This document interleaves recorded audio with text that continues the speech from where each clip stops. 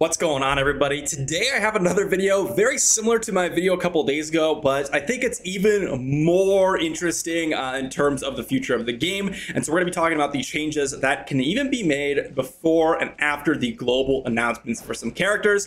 And before we get into that, I just want to mention about 95% of you are not subscribed to the channel. I am trying to push that 1K, and if you want to help out, I'd love it if you go ahead and hit that subscribe button.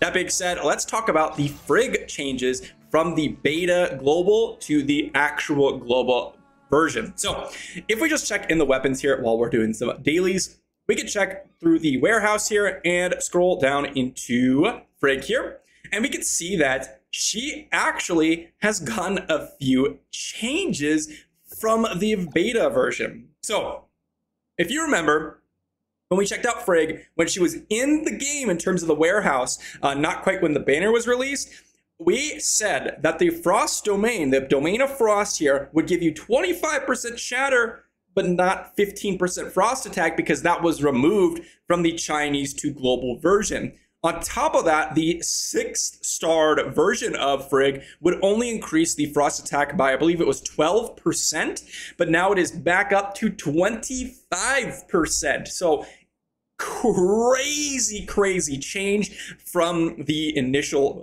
realization of Frigg, and this absolutely just gives her an insane buff for her party viability. Now, one thing to note is that her skill, her dodge attack, still has this same multiplier from what I understand. Actually, it might even be a little bit less from what it was. The multi-slash here, the AoE, I think it was 157%, I think that was what it was. And then now it's 143%. Let me know in the comments down below if I'm wrong about that. I think I'm right though. But the important thing to note is that this is the key skill for Frigg, the Ice Resonance, as well as the Domain of Frost. And that is a massive buff to Frigg, because what she is she's an offensive support where you're going to use her and then really buff up your other team members, specifically Tsubasa and Meryl, or Meryl plus another character. Really, you want Meryl 100%, and then Tsubasa can work really well, or you can go with another character, but you need at least one other ice character to make sure you get that Ice Resonance.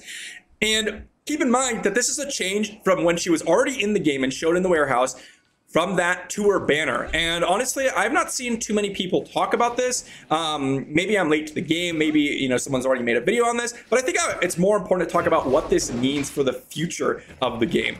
Just like I made a video on how we should treat Chinese version different from the global version, and anything can happen, we do not know. The game tends to be more balanced from the Chinese version to the global version. Well, guess what? The changes can be made from the global beta version to the global version too. As we already mentioned, nothing is completely set in stone when they release these characters for the beta. But I wanted to just reaffirm this point from the changes that we got to Frigg. And I really heavily encourage people to just make decisions based on how they would work with your characters, make decisions based on how you like the character, make decisions based on how they will fit in your team comp, rather than their actual stats and what they will offer completely within the kit, right? This is a huge thing to note, because people still judge these characters purely based on what information we release. And I always say in every one of my videos that this is a little bit of speculation, because we do not know 100% what they're going to be like when they actually release. And this is a perfect example of that. So super important that we go ahead and recognize this as a community, and really talk about what you should be doing in terms of saving summons, what you should be doing in terms of summoning your characters. Because Claudia has been announced, and wow, that was a loud noise, but Claudia has been announced as the new banner, and I'll probably make a video on this either later today or tomorrow, talking about my opinions on Claudia and whether or not you should summon for her. Keep in mind, however, Claudia, she is only the information that we've received, not necessarily what she'll actually be when the global version of her releases. So that's super important to note, and I really wanted to make this video before I made any sort of video on Claudia, or before a bunch of creators make videos on Claudia, and then everyone's going to go and save their summons. Everyone's going to go ahead and maybe not summon for her. You have no idea what they're going to do with Claudia. You have absolutely zero idea. None of us do. And the perfect example of this is that Frigg. Keep in mind that we're not talking about some very small changes. We're not talking about like, oh, well, they buffed up the multiplier by 10%, or they nerfed the multiplier by 10%, or maybe they removed a couple percent of AoE damage. No, they completely changed her skill to give you AoE Frost increased attack by 15%. That is absolutely game-changing for the ice comps. This is important to note because these are not small changes. This is not like, oh, this is the same character and what made her good. This is literally changing the entire idea and her identity within a comp in terms of how viable she is. She still does the same thing and you're still going to want to play her very similar to how she was before, but you're going to change her complete viability and her strength as a group buffing character with this change. So again, keep in mind that none of the things that we're talking about in terms of speculation for the future characters or any sort of global beta version of these characters, these could absolutely be 100% different when the actual character comes with the banner. So really wanted to get that point across, and I cannot stress it enough. I think it's really important to keep this into consideration. And then when you're saving for these summons, like we see Cobalt B, and she got nerfed a bunch. Who knows if she's going to stay that nerfed amount? Who knows if they're going to buff her multipliers again when global version comes?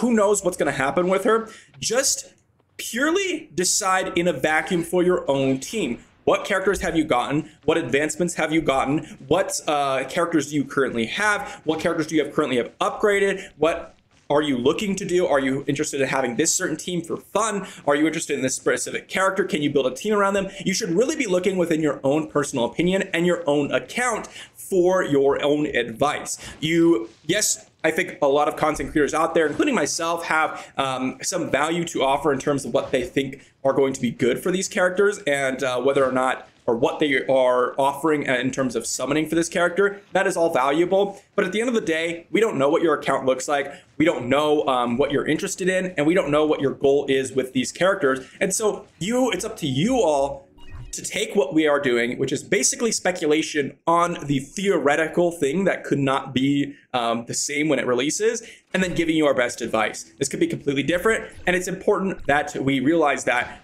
before we make any judgments and really go hard on some sort of specific reason in order for you to summon this character. So let me know what you think down below. Did you know that Frigg's changes were, changed on global, or were you surprised by this video? I found this out about a day or so after Frigg came out, and then I didn't realize the repercussions of this because I knew she was changed. I didn't actually know the gravity of how much she was changed, and so I think it's important for everyone to know. Let me know if this is a good thing and you enjoy this. You think that Frigg has gotten a really nice buff, or if it's too much maybe. I'm not sure. I think it's actually quite fair for Frigg to have this. I'm actually really happy that she does. So not worried about it at all. I think it's really cool. I just wanted to let everyone know that your speculation may just be speculation. It may not be the actual truth. Important for everyone to know. Let me know if you enjoyed by hitting that subscribe button. Once again, I'm trying to get 1 to 1K, and I'm really enjoying the game, so I'll expect more daily content for me. Again, let me know what you think about the future of global version and what we should do as content creators. If you actually prefer to kind of just wait to global version, or if you enjoy watching the videos out there. I'm just curious on what you all think. That being said, hopefully you enjoyed, and I'll see you for the next video.